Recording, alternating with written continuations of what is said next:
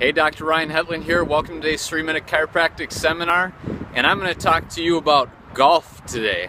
I'm a huge golfer. I love to golf. I don't get enough time to play golf, unfortunately, but I love to play. And here's the topic that I think every golfer should know this principle. And every golfer should really know that they should see a chiropractor. Just think about the biomechanics of just swinging. Just everything you do in golf, just think about swinging and the mechanics where you're twisting and your whole pelvis is getting twisted. And then, you know, men with their drivers or whatever, it doesn't have to be just men, but when you're swinging, you know, how many golfers do you know have the perfect swing? You know, the Jason Day, Adam Scott, Tiger Woods swing, which Tiger Woods just bringing his name up.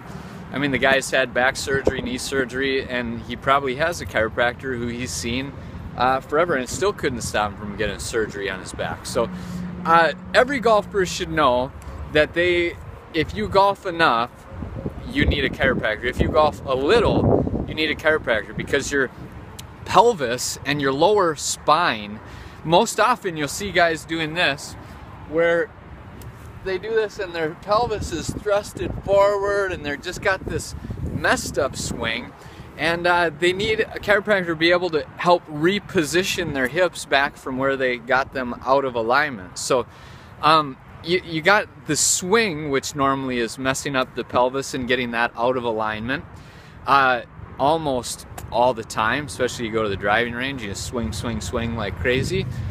Think about the position of just being bent over putting. Just being bent over. How many people are doing this? Putting. You know, your mid-back just gets beat up. You're bending over constantly to get a ball, so you're picking up a ball like this all the time, versus, you know, lifting properly where you're kind of going down to get a ball like that.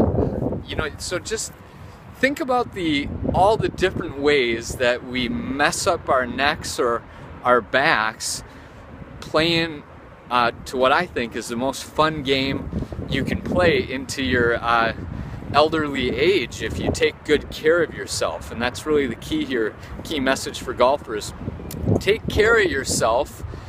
Invest into yourself like you would your clubs, or, you know, wherever you're playing. You spend $100 to play at a nice place. Spend $100 on your chiropractic spinal care to make sure you can invest into your future. Hope that's helpful for all the golfers. I have my new Mac Daddy Phil Mickelson wedge. I love it. I went over.